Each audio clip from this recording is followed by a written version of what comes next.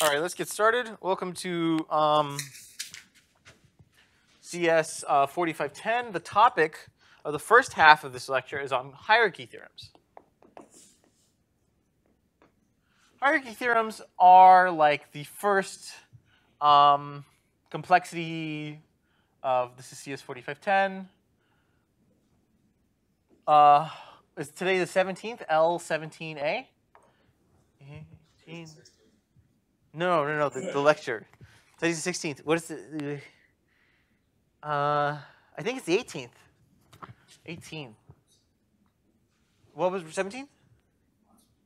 Okay, yes. So today's 18th. Hierarchy theorems are basically like Hartmanis and Stearns and Lewis and others at the early beginning of the foundation of computational complexity. They proved what are called some hierarchy theorems, and this is some really beautiful results that they did using very classical techniques. NP completeness came around 1971. So this is 1965, so a little bit earlier than this. And basically, the point of a hierarchy theorem is that we have a lot of difficulty proving NP completeness, any constructural problem in complexity theory. We have no idea if P is contained in NP. No idea if P does not equal NP, which is P space, or like exp, right? Given several classes, we have basically no idea if they're the same or not because we still call them different things. Had someone figured it out by now, we would have just kept calling them the same thing. So we have no idea if any of these are different, and we have no techniques or tools or anything to show that these classes are the same. But we can actually do contrast classes very well under one condition. And that condition is that they are about the same resource. P versus NP is about the power of non-determinism. P versus P space is about a time complexity class versus a space complexity class. Okay? Yet, we can prove if two classes share the same resource, P is a resource about time and XP is a resource about time, we can actually prove that P does not equal XP.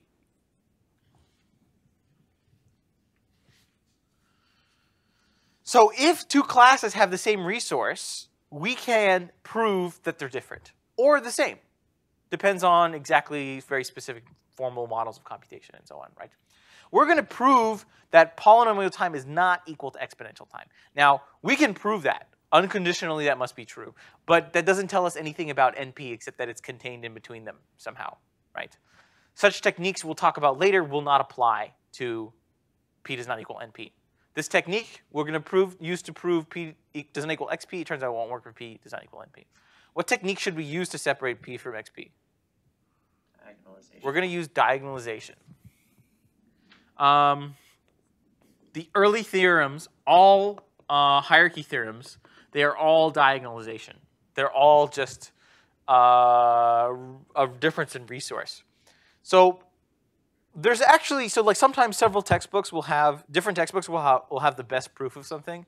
I feel like for the hierarchy theorems, there's not a single book that does it like the best way. All of them have a different flair, and they're all kind of good enough. So I'm going to try and give you both the Papadimitriou way, the Mike Sipser way, and the Aurora Barak way. So first we're going to do the Papadimitriou way. How are we going to put a problem in XP that's not in P? Well, recall the problem we proved by diagonalization to be undecidable was the halting problem, right? So let's just take an exponential time variant of the halting problem. We'll call this problem E-halt. E-halt is going to be equal to encodings of machines and words, M, W, such that M accepts W within 2 to the n steps. Okay, so M is a Turing machine. It runs on input W, and it accepts W within 2 to the n steps. Is this language decidable or undecidable? Decidable. It's decidable. It's almost undecidable. We're not determining if M accepts W. We're determining if M accepts W within a bound. So the difference between a decidable and undecidable problem, the undecidable halt problem is like if M accepts W, we're basically asking the question, or like if M halts on W, we're asking the question between an infinite process and a terminating process to distinguish between the infinite and the finite. Here, we're asking to distinguish between the finite and the finite, right? If something runs for more time, it might be infinite, don't care. If that were a 2 to the O event, would it then be decidable? It's still decidable if you say 2 to the O event, yeah. Because we'd have to check like all the different. But such a process can be done with maybe dovetailing. But then you'd have a recognizer, right? If you guarantee that it accepts, if it doesn't accept, we'll talk today about like how to do big O versus like 2 to the O of n versus a literal time bound as a number versus an asymptotic complexity. There's a trick around this. We'll do it. Just to give you the definitions again, P is going to be the class of languages k is equal to 0 to infinity of time n to the k. And XP is going to be the class of languages of k is equal to 0 to infinity of time 2 to the n to the k. Okay? Now, exponential time is pretty big. Notice that exponential time is a polynomial in the exponent. It's not simply linear in the exponent. It's not 2 to the n. That's called e. E is linear exponent, exponential. Exponential time is 2 to the n to the k. Now, there are things bigger than exponential time. We all like practically consider exponential time to be so bad. It's huge, right? Like, you can consider there are algorithms that run in time like a tower of 2s, an n 2s, a tower of n 2s, 2 to the 2 to the 2 to the 2 to the 2 to the n, which is certainly greater than 2 to the n, right? We can prove that this language ehalt is in exponential time, but not in P. Why is ehalt an element of exp?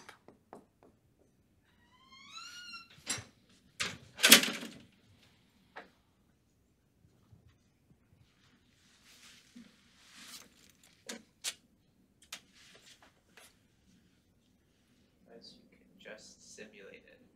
What is the runtime of your algorithm? 2 to the n. Like 2 to the O of n. This is a difficult question, and the answer is not. It's actually not easy. It's so like an operating system. How does one operating system program simulate another? Basically, they tell the computer release my control and start running those instructions. Okay, so like VMs and stuff, they simulate each other with like no overhead.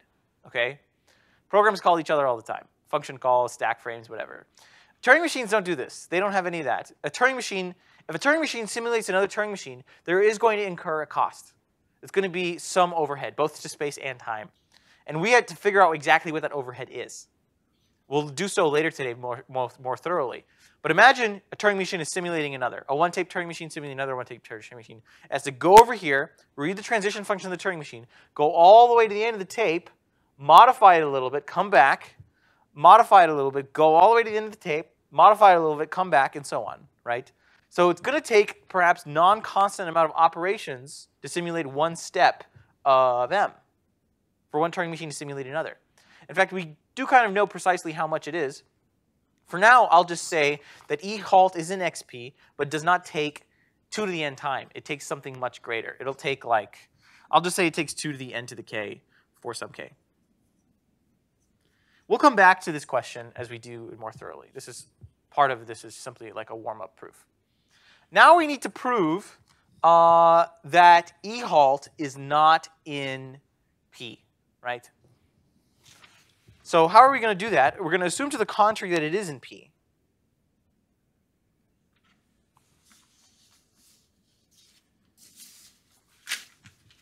Assume to the contrary. Ehalt is in P. Then there exists polytime decider H for ehalt, such that H on input m comma w will say yes or no with if m accepts w within a bound of 2 to the n steps. And again, n here is supposed to be the length of w. Okay. Consider this machine D. D on input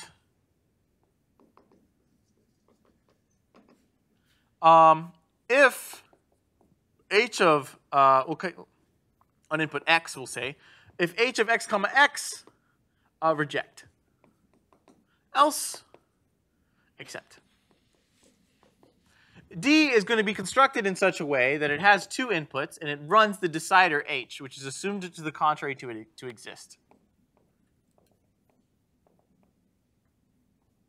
Then whatever h outputs is going to output the opposite. Okay? D takes its arguments, a single argument x, and it passes it to m and w. Okay?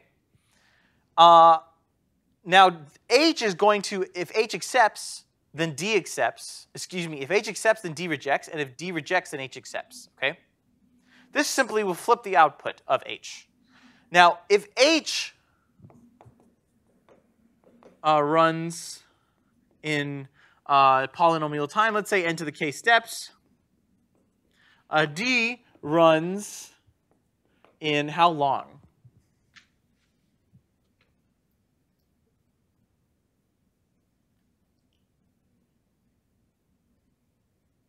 Also n to the k. Yeah, let's just say like O of n to the k. I'm being a little annoying and pedantic about this time steps things take, but because a lot of the theorems today are going to be Turing machine specific, and then sort of obviously Church-Turing thesis, you could generalize different gaps and things for different computational models. Here we're just gonna say like O of n to the k, right? What's the next step? What should we do next? What's the next step in the halting problem that we did?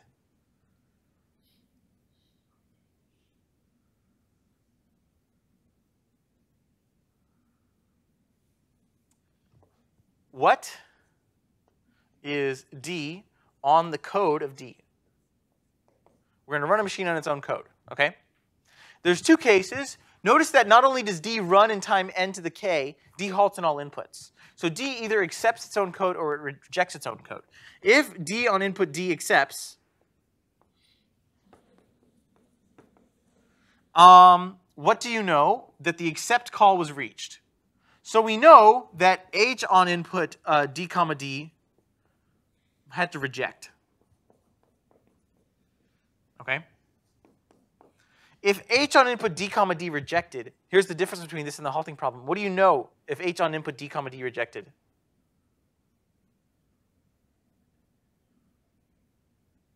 That it took more than 2 to the n steps. Yeah. So either, so D on code of D rejected, or we'll say did not accept within 2 to the n steps. I'll be verbose about this. D on input the code of D did not accept within 2 to the n steps. And that implies since D runs in O of n to the k time, it must be that D on input the code of D rejects. So slightly more technical argument than the one in the halting problem. We can't simply say because the decider rejected, that means the machine rejected. But we can say if it didn't accept within a bound of 2 to the n steps, that means that since it didn't accept within 2 to the n steps, and we know that D runs in polynomial time on all inputs, that means it must have rejected entirely. Okay? Case 2, what if D on input D rejects? If D on input D rejects, we know that H on input D comma D accepts. But if H on input D comma D accepts, what do we know? We know that D on input D accepts within 2 to the n steps. But if it accepts within 2 to the n steps, we know that it accepts.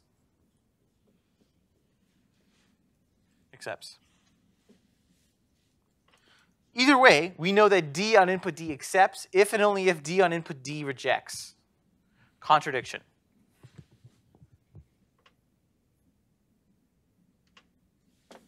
E halt is not an element of P. So we've proved, actually, we did it. We just proved P does not equal XP. A separation of two nice classes. Questions on this proof? There's many comments we can make on this.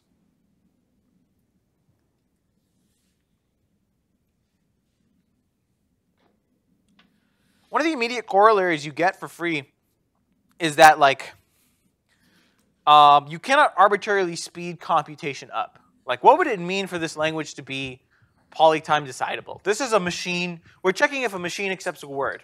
And we're checking if that machine accepts a word in a certain time bound. Now, what this says is you cannot check that time bound faster than the time bound itself, right? You cannot check if a machine accepts a word in exponential time. You cannot check that in polynomial time. Otherwise, you could speed up exponential time computation into polynomial time computation, which we know not to be true now, right? So computation in general cannot be arbitrarily sped up. There's no infinite gigahertz button, you know. Thing number 2 is, okay, fine, we proved P does not equal XP, but what else can we prove? Like, how much else, in terms of time as a resource, what else can we separate from other things? You know, did we really need to do P does not equal XP? What if this 2 to the n was like n to the log n or something, okay? What if this was like a bigger polynomial? I mean, how much exact time do we need? And it's kind of reliant on this proof as well. Like, what is the exact cost of simulation? So what I'll do for you is I'll give you what I'm calling the weak time hierarchy theorem. And it'll be more obvious that it's a diagonalization proof instead of directly just sort of a copy-paste of the halting problem. And from there, we'll be able to sort of segue into the main proofs of the hierarchy theorems. But before we begin, are there any questions on this proof that E halt is not in P? E halt was in P, just diagonalize against it, right? So we will prove time of n to the k is a strict subset of time n to the k plus 1. Now, this proof we're going to do, I'm calling it the weak time hierarchy theorem. And again, now we've sort of seen a hierarchy theorem. A hierarchy theorem is basically like a hierarchy of time, like sequences of functions that give each one giving strictly more power than the last sequence of functions, right? Than the last function. This is also going to be a weak theorem. Not only is this going to be a weak theorem, this is going to have 4 bugs in it. So I want you to think about these bugs. Then when we prove the time hierarchy theorem, it will fix those bugs. But we're first going to do the weak idea, okay? What we'll do, instead of diagonalizing this way over like encodings of machines, we'll diagonalize directly over the machines themselves. So let M1, M2 be an enumeration of n to the k machines. So each of these machines halts in n to the k steps. Consider D on input Wi. Simulate Mi on Wi. If it accepts, reject. If it rejects, accept. Great. We have constructed a machine. This machine halts on all inputs, so it decides some language. L of D, how long does this machine take? Okay. It simulates Mi and Wi, and we'll even say for n to the k steps. Okay. So D takes more than n to the k steps, certainly. How long does it take to simulate one step of Mi and Wi? We're still not yet close to answering this question, but let's upper bound it. Suppose it takes to simulate, this is a bad upper bound, but we'll care about optimality later, like decreasing this gap. How much, if it takes, suppose it takes linear time to simulate one step of M. Now that's bad, but suppose that's true. What is the time complexity of D?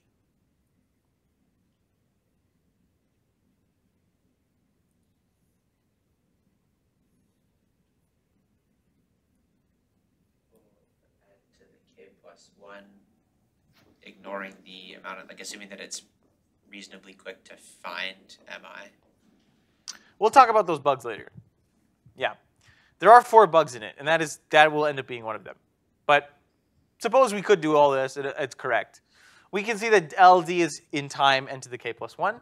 LD is not in time n to the k. Assume to the contrary,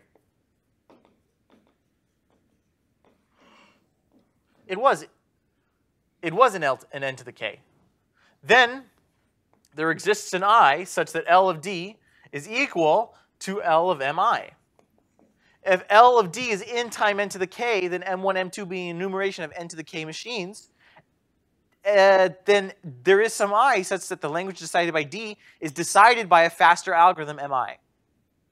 But Wi is in L of D if and only if Wi is not in L of Mi. Contradiction. Therefore, time n to the k is a strict subset of time n to the k plus 1. Now, we have shown that these are strict because we were able to put a language in time n to the k plus 1, and it was not in time n to the k, right? There are at least 4 bugs with this problem, but there is we'll fix each one of them, right? But this is basically the main idea. You create a machine whose whole job is to be evil. It exists only to be contrarian. It takes a class of objects and says, I'm none of you on one input, and therefore I'm none of you at all. This machine here is going to look towards every single language that's decidable in n to the k time and decide not to do those things. And then just by the nature that it did none of those things, it can't be any of them. That's, again, the emphasis on diagonalization here, very early proof in diagonalization. But there are 4 bugs in this. Let's see if we can find one. Finding I is hard. Finding I? So given W, suppose you're given an arbitrary string W. Like, finding MI is hard. Hard? And also, even knowing, like, finding MI may take too much time. Also, how can you even enumerate all of the machines? Can you enumerate MI?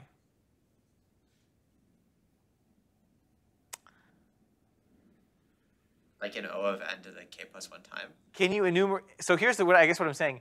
Is the set of Turing machines which halt in n to the k time even decidable?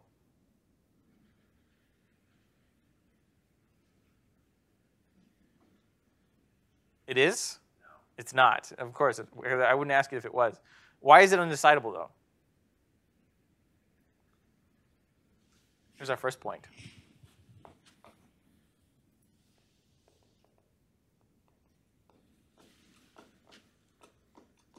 You cannot. There's no algorithm that'll just give you that'll just list out the machines that halt in n to the k time. The answer I'm looking for is Rice's theorem. A machine halting on n to the k steps on all inputs is a non-trivial property. There exists a machine with this property and a machine without the property. It's semantic. It's about the execution of the machine and not about the code of the machine, right? So the fact that the machine halts on n to the k on all inputs is a semantic property of the machines. In fact, all the complexity classes are defined on the languages and not the machines because the languages that decide that specific class are probably undecidable. So P being a set of languages is fine, but P, if you consider the machines that have to run in polynomial time, is an undecidable problem. Given an arbitrary machine, you cannot determine if it runs in polynomial time on all inputs. I don't even think this can be recognized. You're asking about behavior about it on many inputs, you know? So enumeration of the machine is undecidable. So we'll fix this by diagonalizing against all machines.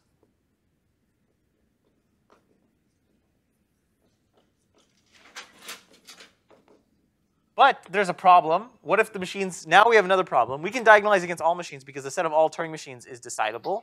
It's just code. Just run it through the syntax checker. If it says yes, great. If it says no, also great. But there's a problem with this is that what if the machine gets in a loop? Every Turing machine is allowed to get stuck in a loop. So what we do is we just keep a counter. But keep a counter.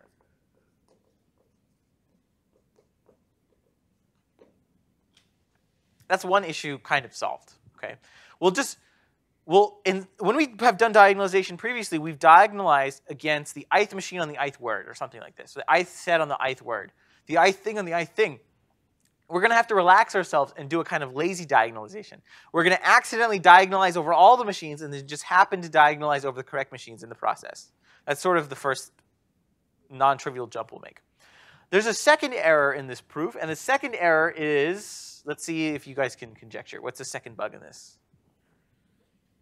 I have 4-ish bugs. Okay, like 2, 3, 2.5 bugs. Let's see if you can find a third. Let's see if you can find a second major bug in this. Wait, what do you mean by when you say keep a counter? We're going to keep a counter. The simulator D is going to keep a counter, and it's going to make sure to simulate n. It's going to simulate mi for a certain number of steps. Yes. And a Turing machine may run in polynomial time on some of its inputs, but a Turing machine has a time bound if it halts at n to the k steps on all inputs. Right.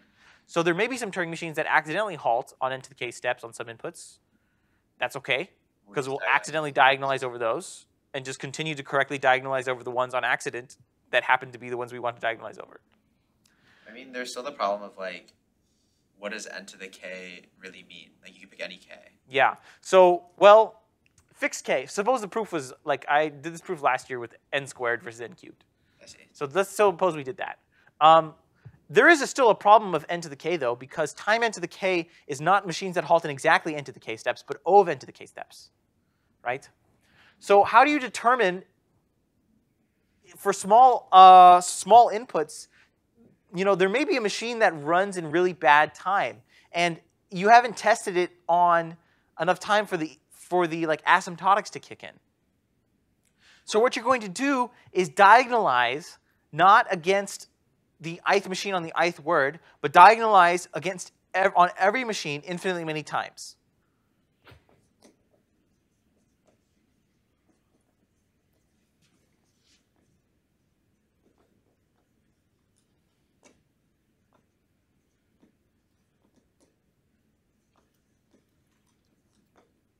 We'll describe how to do that later.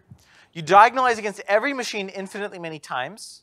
What that means is one of those inputs of the infinitely many you diagonalize it against must be big enough for the asymptotics to kick in. Right? So one of the inputs will it'll be diagonalized against. There's a third thing is like, how do you get the machines? How do you get the ith Turing machine? That takes time, right? Given an I, how do you determine the ith Turing machine? We want to analyze that. So what we'll do is, there's another way we can get the Turing machine, and that's sort of by luck. What we're going to do is just hope that the input looks like a Turing machine, and if it does, great. If it doesn't, well, keep going. So that'll save us some efficiency. So it's like, if W happens to be the code of a Turing machine, great. Then diagonalize against M on its own code, W. Now this diagonalizes against every machine on one input, namely the input of its own code, but it doesn't diagonalize against every machine on infinitely many inputs to give them enough time for the asymptotics to catch up. The way we fix that is we just simply say if W is of the form 1, 0 star, then we will diagonalize against M on W. Right? Now for arbitrary, consider the behavior of the machine run on infinitely many inputs. If there will exist an input like this somewhere in the future so big enough that it's big enough that the asymptotics get to kick in. And also the diagonalization simulation is successful. That's basically the proof. Now before we answer this fourth question about the simulation, here's the fourth thing, by the way. We gave a huge upper bound of like how long does it take for one Turing machine to simulate another. And we said one step of the Turing machine takes linear time of the simulator. The one being simulated makes one step, the simulator must take linear steps. Turns out this is not true. This is too big of a gap, as you may have suspected. But the gap is not 0. So we'll discuss this gap. We'll come back to this gap in when we prove the time hierarchy theorem. But as a warm-up, I'm going to implement instead what's called the space hierarchy theorem, and we'll apply all these little changes. Okay. Are there any questions on this? Yes. Is it a decidable problem to know if a string is a working Turing machine? Certainly. You take the string. It is definitely a decidable problem. Determining if a string is a Turing machine is decidable. Analogously, I could say that if it passes whatever syntax checker you have, your compiler does syntax checking and all that, that's just, I mean, that's an algorithm, right? The specification of what strings are Turing machines and what strings are not Turing machines is, we would consider a decidable problem, yes. Efficiently, how would you do it? I would read right to left. I would find the first one, and then I would pass that to the syntax checker, which we can assume runs extremely quickly, right? So, more questions on this before we get into the space hierarchy theorem, and then we'll come back to prove the formal rigorous time hierarchy theorem.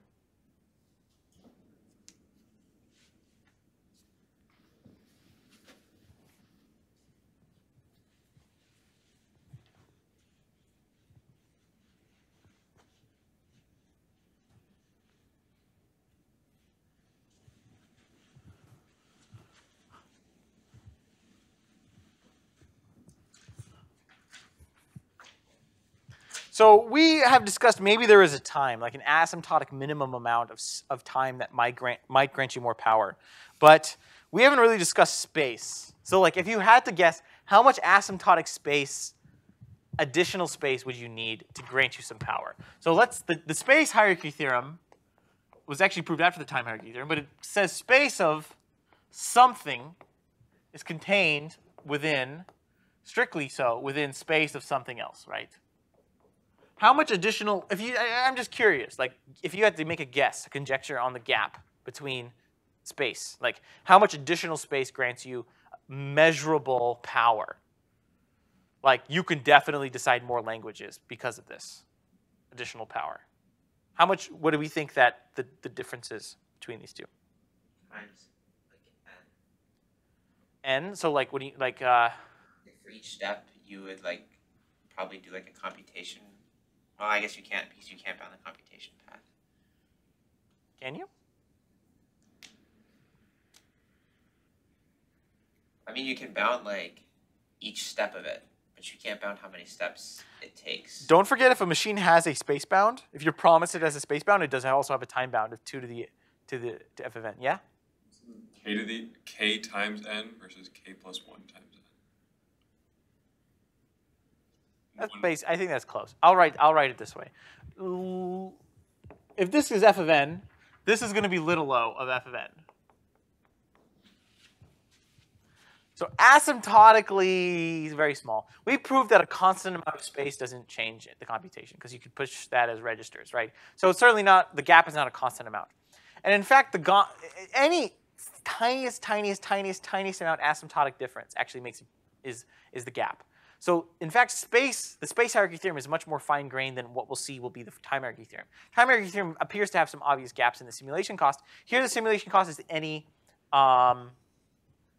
little o. And in fact, what we'll prove is that like if M uses G of n space, then D simulates M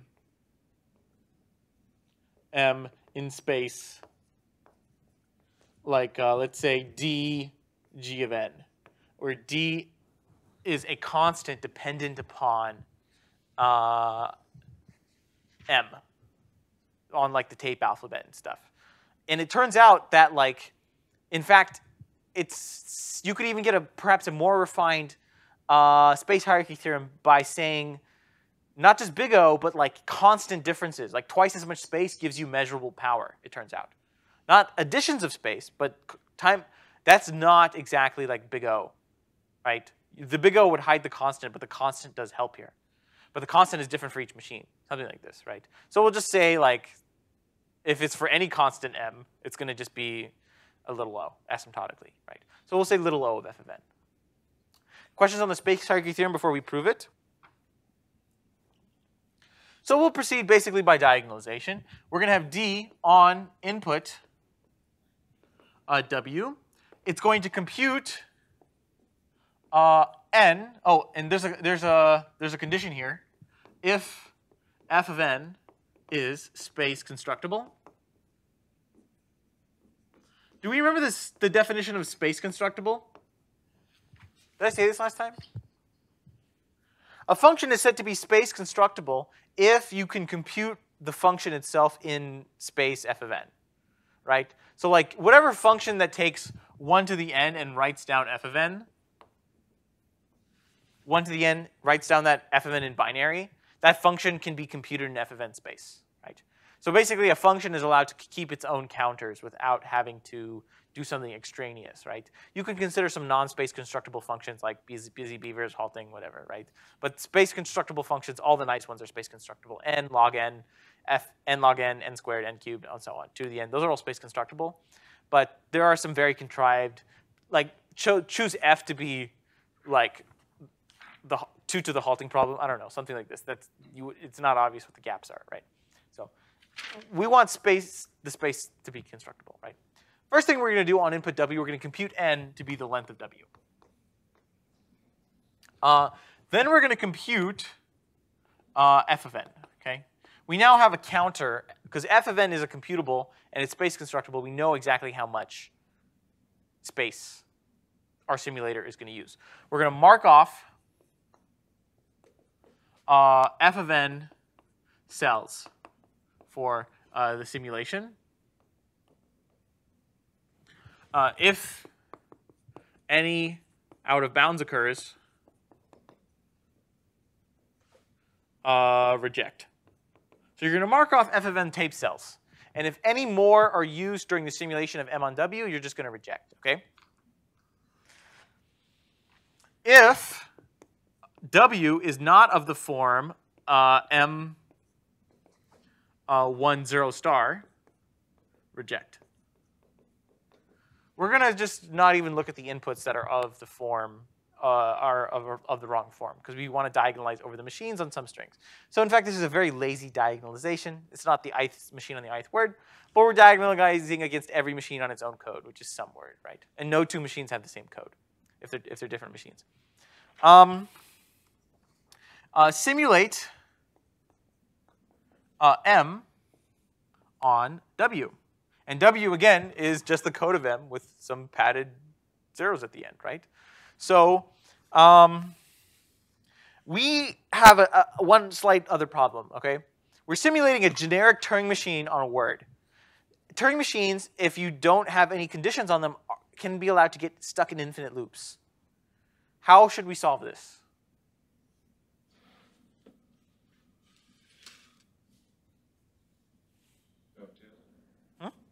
Dovetailing like we did before. That would help for a recognizer. Don't we have the same cycle thing? Like you have to have a cycle in your computation path. We proved that space-bounded computation has a time bound. Does anyone remember the time bound? It's 2 to the f of n. Basically, by pigeonhole, if you exhaust the number of configurations, you must go back to one that you've visited previously and are then stuck in a loop. So if you're promised this machine has a space bound, in fact, you can decide the halting problem on space-bounded machines, right? So if time exceeds 2 to the f of n, reject. Now, the machines that exceed this time 2 to the f of n are those which we don't care to diagonalize over. We only want to diagonalize against the little o of f of n space machines. So we will do so this way. The other ones, if we happen to diagonalize over them, I mean, so be it. But we'll diagonalize over the right ones on accident, in some sense. Finally, if m accepts w, reject. If m rejects w, accept. So D is some Turing machine, okay? How long does D take to run? D is a Turing machine of fixed tape alphabet.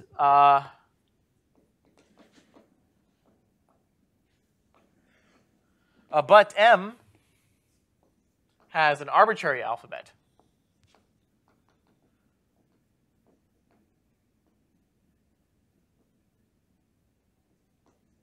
So we want to ensure that there's going to be some overhead in this simulation. So in fact, multiple cells of D will be used to simulate one cell of M, right?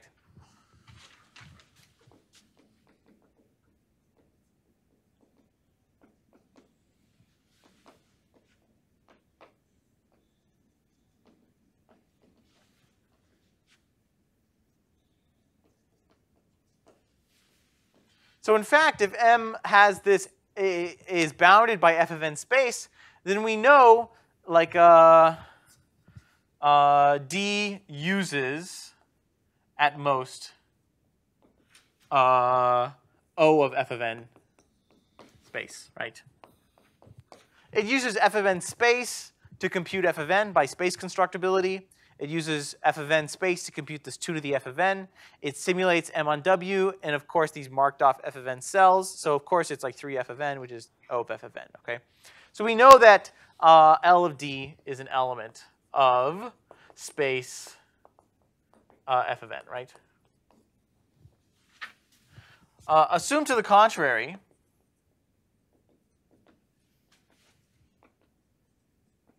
that D runs in, let's say, G of n, which is little o of f of n time. Then there is a machine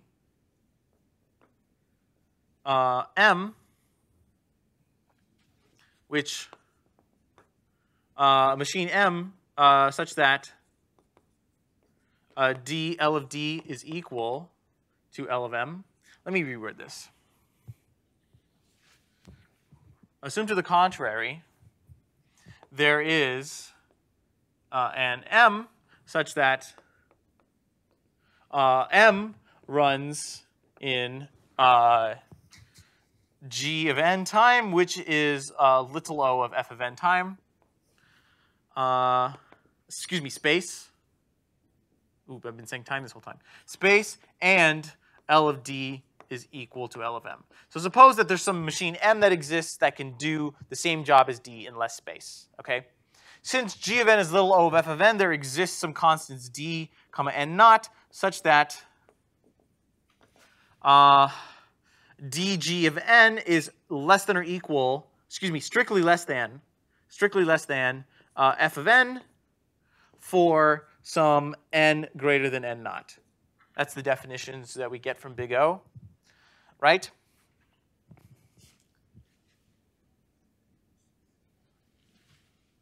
Consider D on input the code of this M, 1, 0 to the n naught.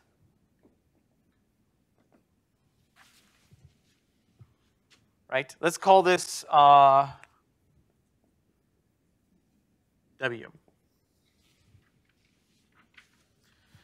Then this is long enough for the simulation of M to complete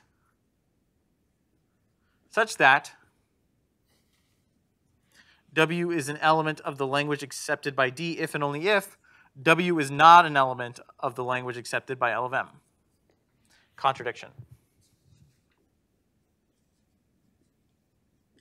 So L of D is not an element of space little o of f of n.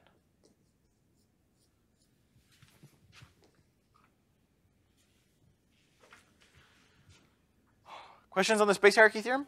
Kind of cumbersome at the end there on the proof, but it's sort of an obvious diagonalization that you may have seen before. This is not something that is undiscoverable to you. There are just, unfortunately, unlike halting problem stuff, there's just slightly too many details in there. Okay, we have to diagonalize. We have to make sure that we have enough, long enough inputs such that the asymptotic behavior can kick in. We have to bound the space the space-bounded computation by a time bound. We have to do some space constructibility stuff, and then only then do we diagonalize against the machines. We diagonalize against all machines, and then hopefully accidentally diagonalize against the correct machines. A very small trick of the light, but the proof completes. Right? Questions on this one? All right. Let's do then the final full complete proof of the time hierarchy theorem. The time hierarchy theorem was of course proved before the space hierarchy theorem.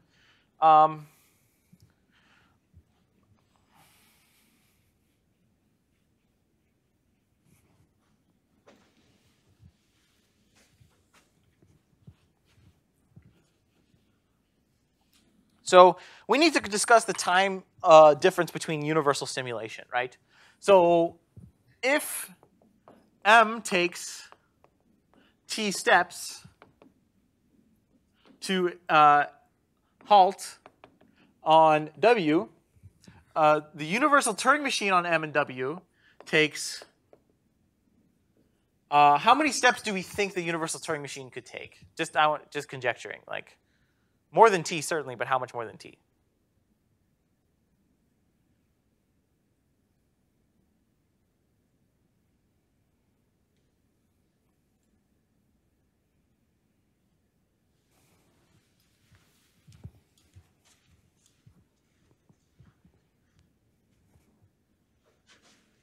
Let's take bets.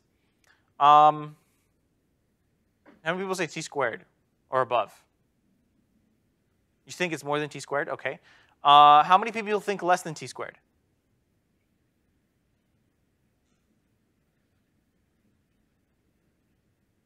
What do you think it is? I don't know. T squared seems like too much. You could do it naively in t squared. Yeah. It definitely can't. It definitely has to be more than t, right? Like, Okay. It'd be trivial if it was just t. Okay, yeah. I feel like maybe t log t, where like the log is some sort of like way to store steps. It ends up being t log t. There's a logarithmic overhead to the universal simulation. And this is kind of a complex proof. It's done by Stearns. He basically constructs like a different encoding of configurations of a Turing machine, and he keeps them in like several tracks, and he keeps all the information necessary for the computation like close to each other. And then you could prove that that takes t log t overhead. It is unknown if this can be improved. No one has really tried. I mean, log t is nothing. That's like super less than polynomial. That's trivial. But this unfortunately influences the gap that we have in our time hierarchy theorem. In our time hierarchy theorem, we have time of little o of f of n is a strict subset of, not unfortunately f of n, but time of f of n log f of n. Something like this. So unfortunately, like contrast this immediately to the space hierarchy theorem. Space hierarchy theorem is very fine-grained. Any constant amount more of space gives you such power. Here, you have a logarithmic factor on everything, okay? There are certain gaps, therefore, that like, oh, look, you were afforded asymptotically a certain amount more power. Too bad. Doesn't help.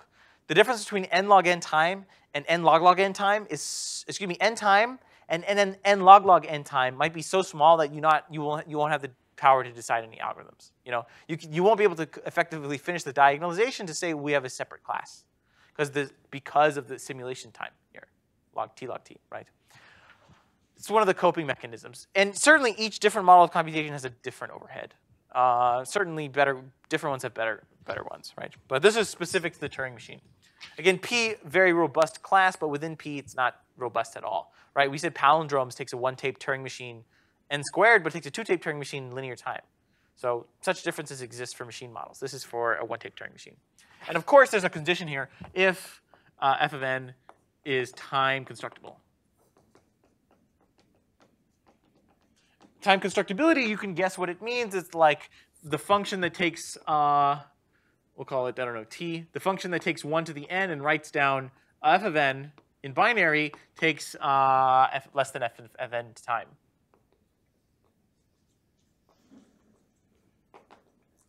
So such a function can be computed quickly, right?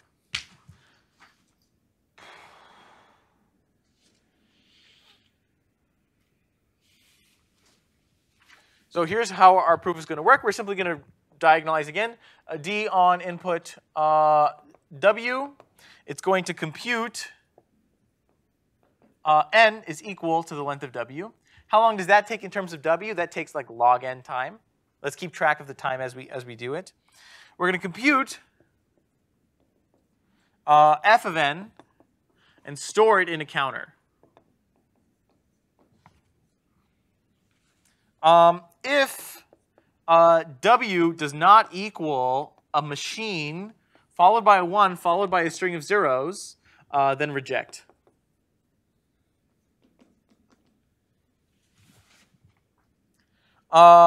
Simulate M on W, decrementing the counter. If the counter ever runs out, immediately reject. If counter exhausts, reject. M would be a machine, therefore, that takes more than f of n time, right? But if that's not the case, then if M accepts W, reject. If M rejects W, accept.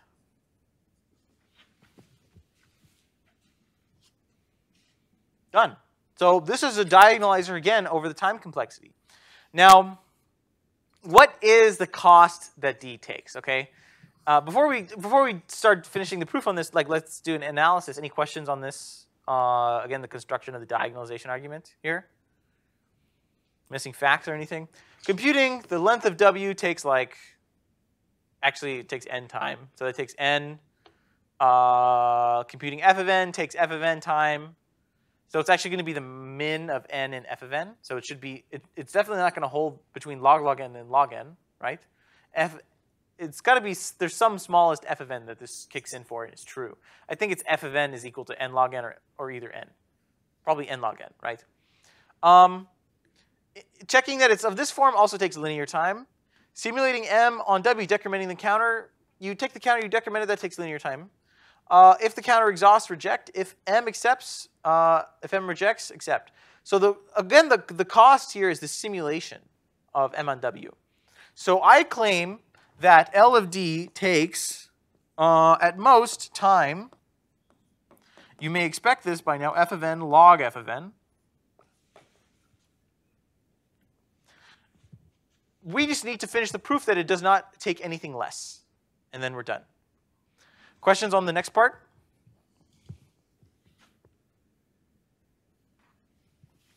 Okay, let's prove that M here does not take f of n time. The proof you might think is exactly what you think it's going to be. It's the diagonalization again.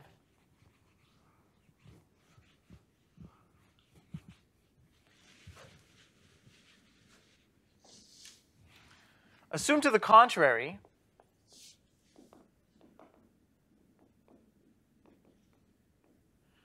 M decides L of D in time G of n, which is little o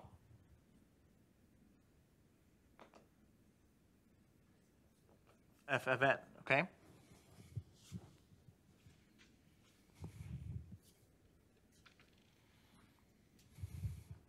So then there exists constants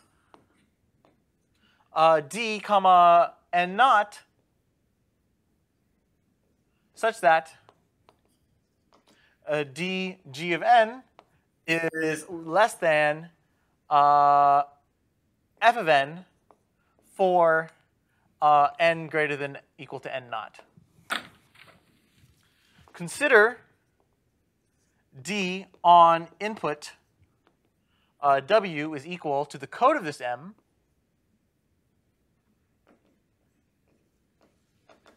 one 0 star, oh, excuse me, 1 0 to the n naught. This is long enough for D simulating M to complete. So W will be an element of LD if and only if W is not an element of L of M. Contradiction.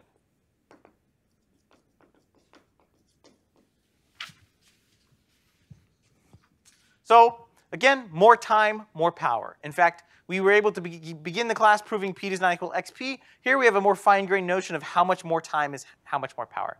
Now I'll end the discussion on the time hierarchy theorem saying it's an open question whether or not you can simulate this faster. But it doesn't really matter. Like the log f of n term is sufficient. Everyone is fallen asleep on this. Why? Because if you have two real numbers, let's say let's equal epsilon 1 less than epsilon 2, then you know that actually time of n to the epsilon 1 is a strict subset of time n to the epsilon 2, right? Any amount of polynomial is strictly greater than any logarithmic, any power of logarithmics, in fact, right? So even 2.1, n to the 2.1 is sufficiently stronger than n squared, right? Afforded even a light amount of polynomial time, you're allowed large class more languages, right?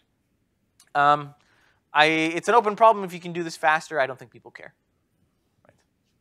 Questions on the time hierarchy theorem? Okay, I'm going to give you the statement of the non-deterministic time hierarchy theorem, and then we won't prove it. The non-deterministic time hierarchy theorem basically is the simulation of non-deterministic time Turing machines by a non-deterministic universal Turing machine. So we'll have n time of something to be a strict subset of n time of something else. Let's take some conjectures on how little or how much time this is. Surprisingly difficult to formulate this one. This one's actually much trickier simply because diagonalization occurs deterministically quite easily because the complement of a deterministic class is deterministic, right? But co-NP we don't think equals NP. So the non-deterministic simulator will simulate the non-deterministic machine by guessing its branch, and then that works. But how does it quote unquote guess if no branch exists, right? Non-determinism is a biased power. It's really good at saying yes. It's really bad at saying no. It says yes if a single branch exists. In order for it to say no, all branches have to reject. And doing that deterministically is not good. So I'll tell you that this is a non-trivial proof unlike the others. This is not a very simple diagonalization. You need a very complex structured diagonalization for this one. But the gap is quite fine. I'll tell you that its f of n is a strict subset of g of n if it's the case that f of n plus 1 is little o of g of n. So surprisingly little amount of non-determinism time is used for the non-deterministic time hierarchy theorem. All right, we've seen the application of diagonalization to complexity theory. Next time when we come back from the break, we'll talk about the limits of diagonalization, complexity theory. Any questions? Okay, see you.